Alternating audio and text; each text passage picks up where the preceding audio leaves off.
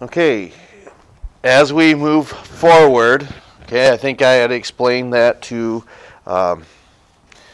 Ms. Faith. I think she asked how we're going to approach these next few days, okay? We keep moving forward in here. And what I want you to think about here, I got these papers, okay? And I can't record a grade for papers that I do not have, okay? So this is exam part 2.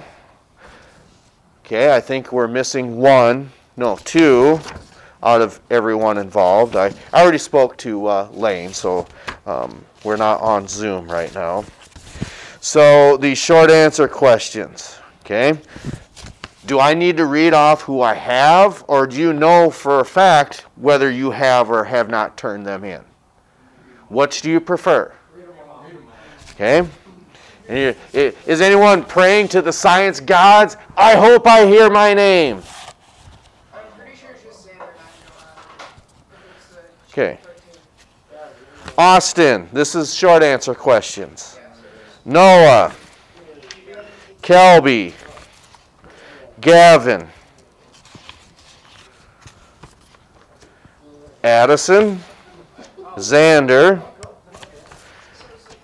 and Faith. Now, it might have been emailed because you were at home, and that's quite possible, because I do remember seeing some of those that were sent in, so chances are it's done. So, if you have heard your name there, or if I didn't address and look at you personally, well then you may have a little catch-up work to do, all right? And whether you do or don't do the work, that is a personal choice. For those of you who did do the work, why did you choose to do it? Is it because we told you to, or? That's probably a good motivation, yeah. Because one of the things you're going to find out when you get out on your own in society, we've said this before, if the boss tells you to do something, what do you probably, no, I'm just not going to do that.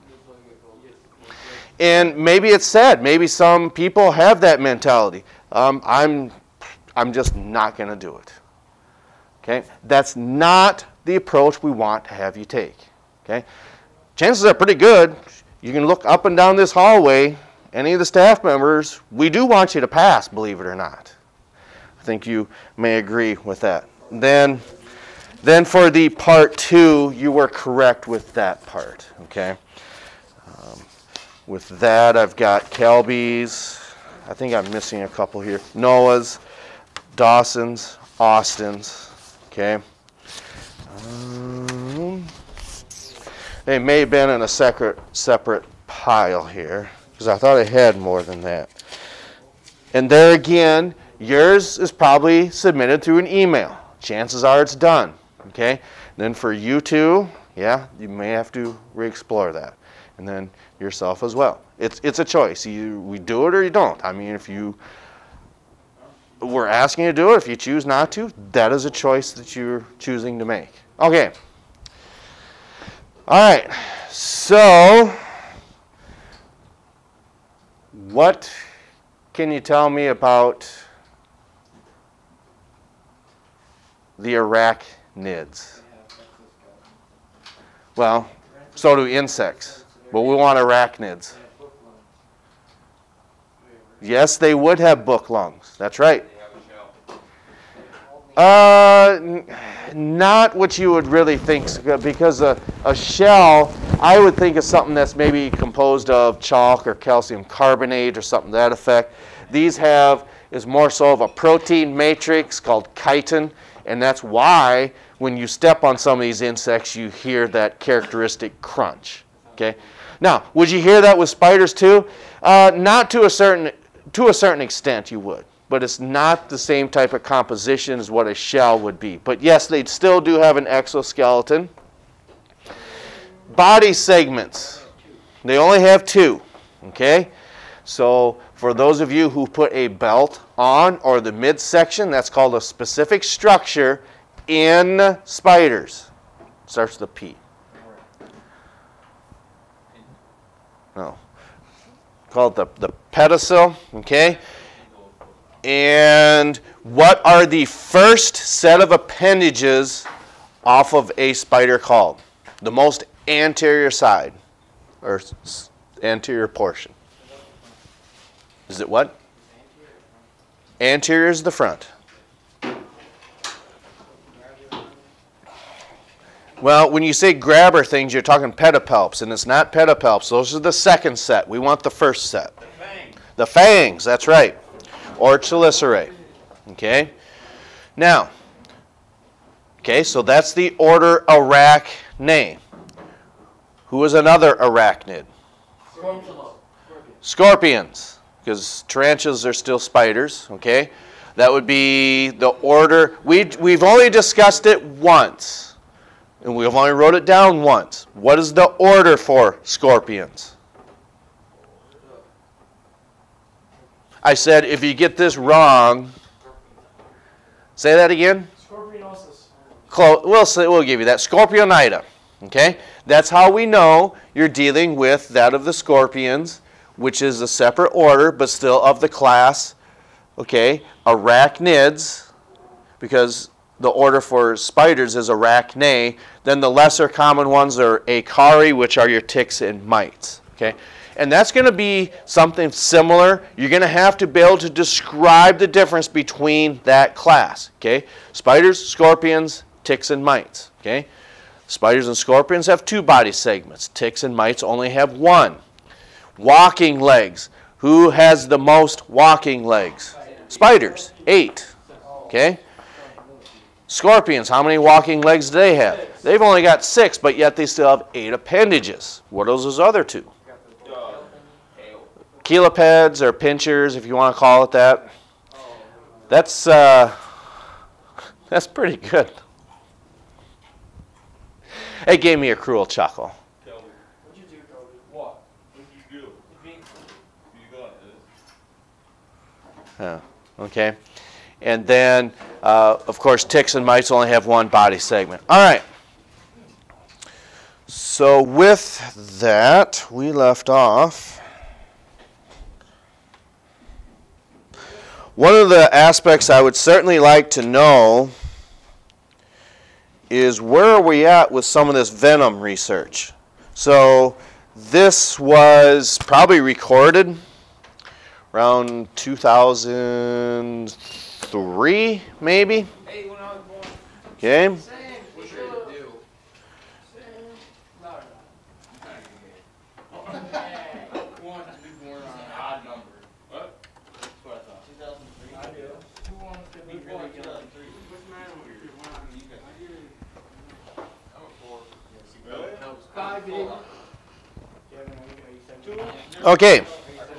One of the things that is applicable, I think, whether it's from venom or many other different types of disorders that may lead to internal bleeding, okay? At the capillary level, that's the very smallest blood vessel there is. If you see blood on the surface of the skin, okay, whether it's because of a cut or because of envenomation or a sting even, why is there blood at the surface? There's 2 reasons. One, very tiny blood vessels called capillaries may have been cut or punctured. What might another one be? We already talked about that. Say that again. What about the bloodstream? Okay, what is thin? Not only the blood, because that's what some of these toxins do, but it starts to leach out of some of these blood vessels. And that's why you see blood pooling outside the wound. Ebola does something that just totally liquefies the blood, and it liquefies it so much that it starts to pour out of the capillaries. Yeah, no, I don't think so.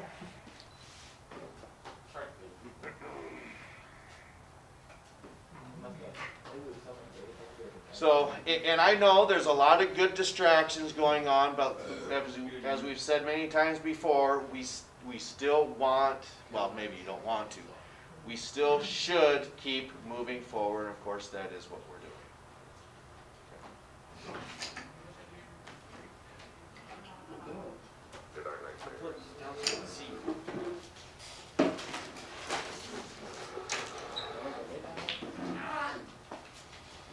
And he would be dead within minutes. Immunologist Dr. Richard Lund believes that the most dangerous animals on the planet are insects like fire ants. More individuals die from insect stings. I think we're past this too.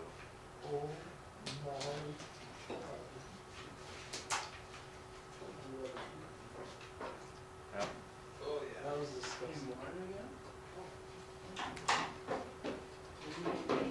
Fire department had just got there, I think. Dose of adrenaline. This increases blood flow, widens airways. Oh, okay. I got it rare.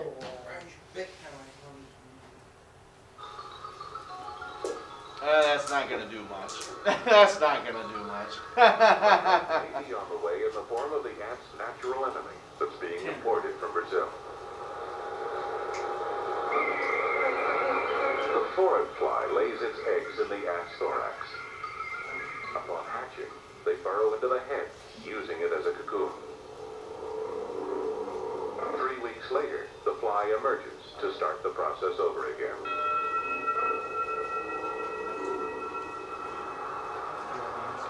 Dr. Sanford. Does anyone possibly see a problem with that?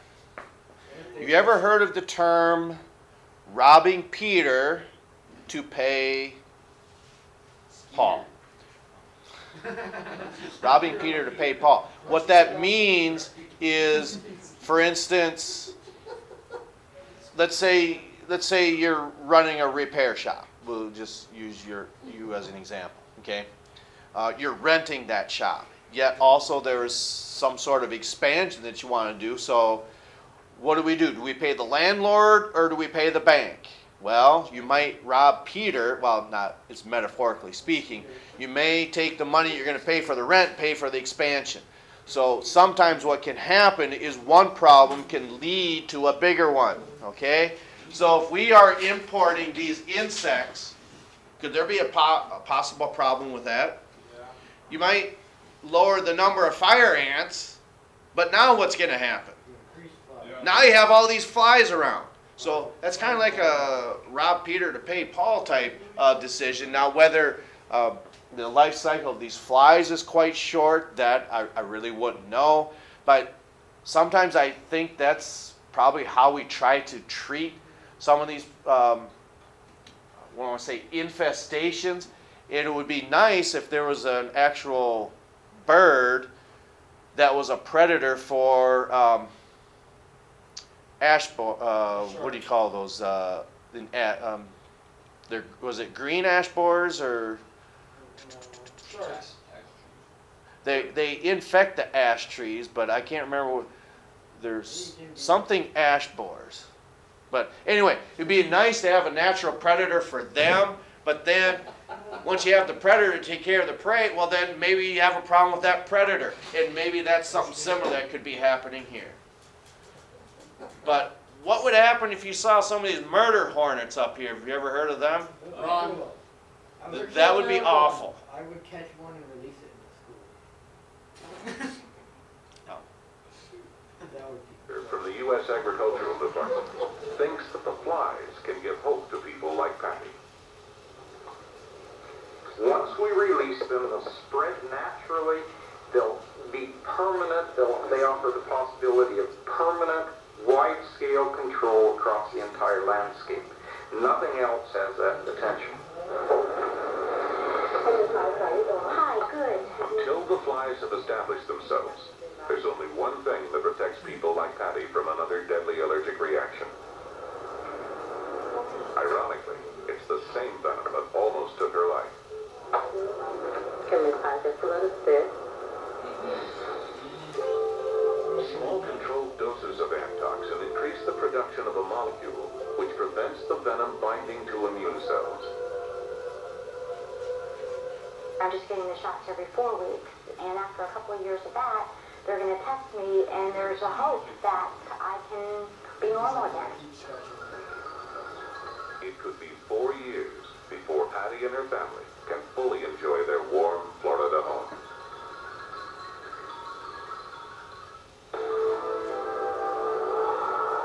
Deadly animals in the United States.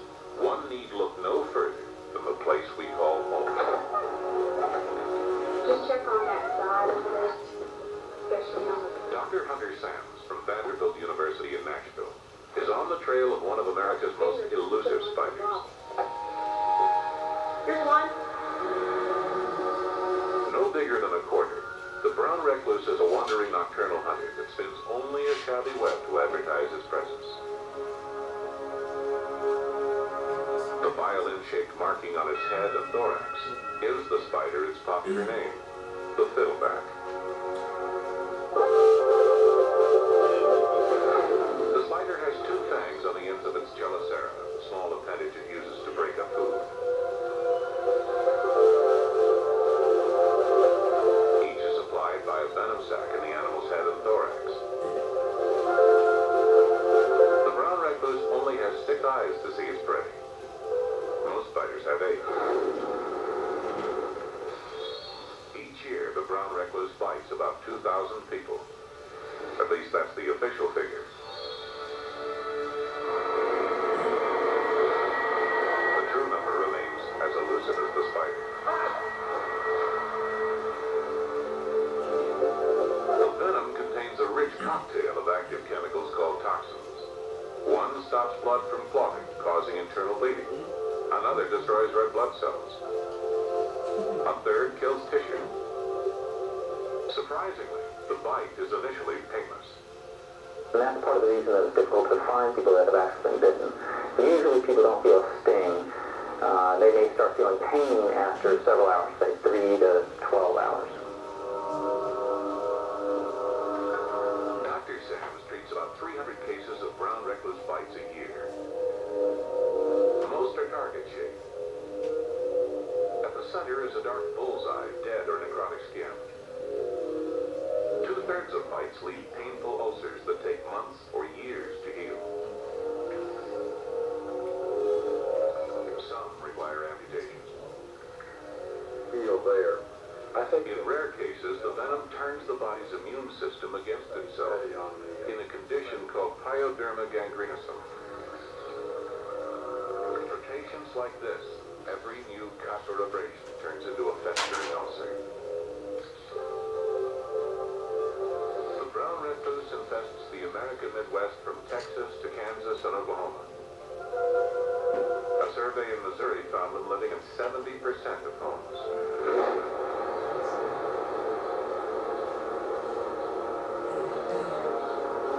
For 7-year-old Bobby Joe Johnson, the morning of October 14, 1998 was just like any other. But the next 12 hours in the life of this child would shock the rural community of Stanberry, Missouri.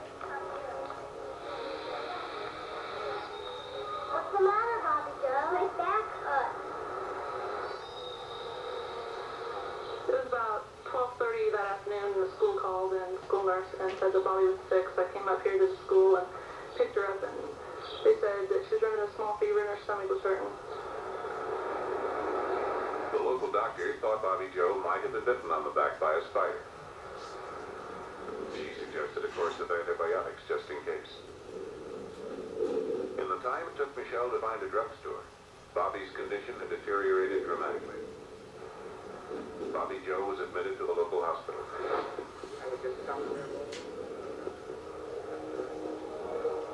The color of her urine showed that changes were taking place inside her tiny body.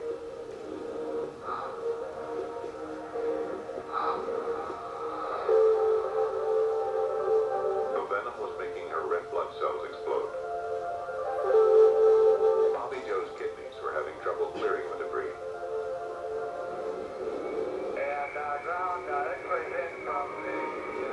The local hospital didn't have a dialysis machine to filter her blood. Doctors decided to medevac Bobby Joe to Children's Mercy Hospital in Kansas City.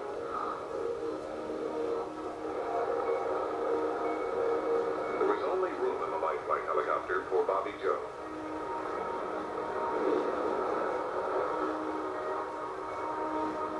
Michelle and her family faced an agonizing 2-hour drive to Kansas City.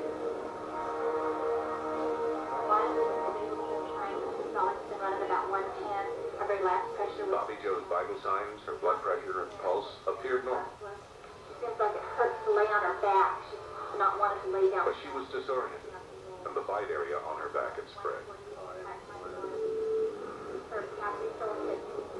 We didn't know at the time that she also had been bleeding internally in different areas from the clotting abnormalities. In effect, she lost probably about half of her blood volume in one way or another. Pediatric toxicologist Dr. Gary Wasserman consulted on Bobby Joe's condition.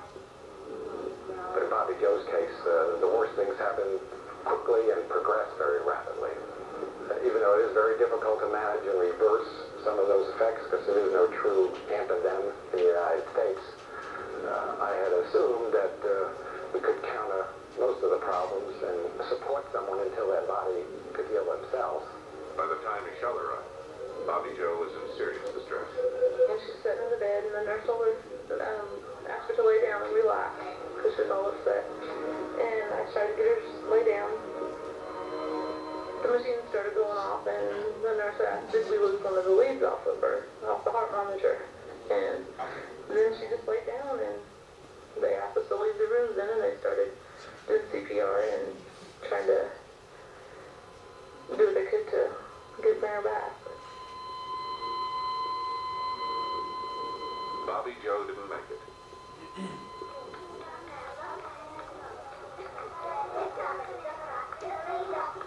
There are a few tragedies greater than a young life cut short.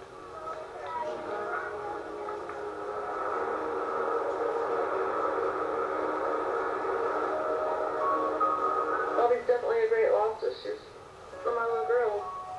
She's definitely not the same. And it never will be.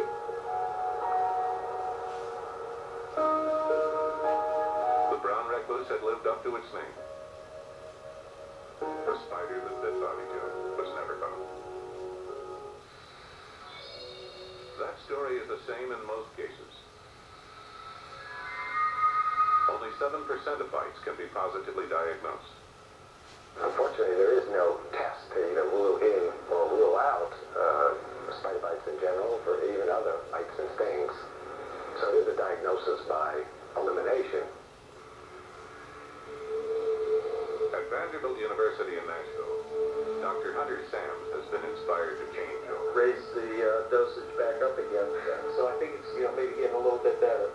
But if you have pictures... 3 years ago, salesman Stephen Richards was bitten in a hotel room. Literally this far from my face, I think.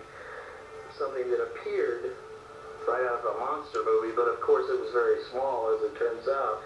But it looked large to me. Was a what later I found out to be a brown recluse spider. It was about 2.5 months later I woke up and I just sort of rolled over and noticed my sheet and pillow were covered with blood. Stephen's bite had triggered the rare condition pyoderma gangrenosum. Looking good. That's the hardest one to dress because of its irregular shape, so Yeah. I guess you'll just have to... Dr. Hunter Sams now has Stephen on a treatment that he hopes will heal his ulcers. After you get the 0 point. But he believes Stephen's suffering might have been prevented with a simple test. Now I can crack open the anterior cephalothorax. A test that can be produced from the animal's own venom. Right now, his main problem is getting enough material to work with. They have about 4 microliters, which is a very tiny amount.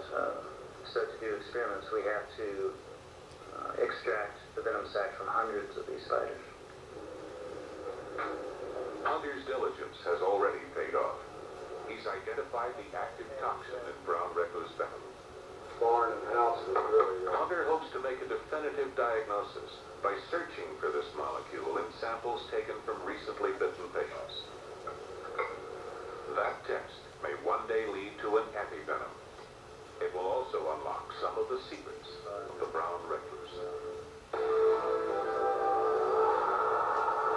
with placid animal, but the venom is potentially quite dangerous to humans, and like any wild. Okay, we'll go ahead and stop there for today. It's too early to go out to the hallway, so just kind of hang tight. We will catch up to you next time.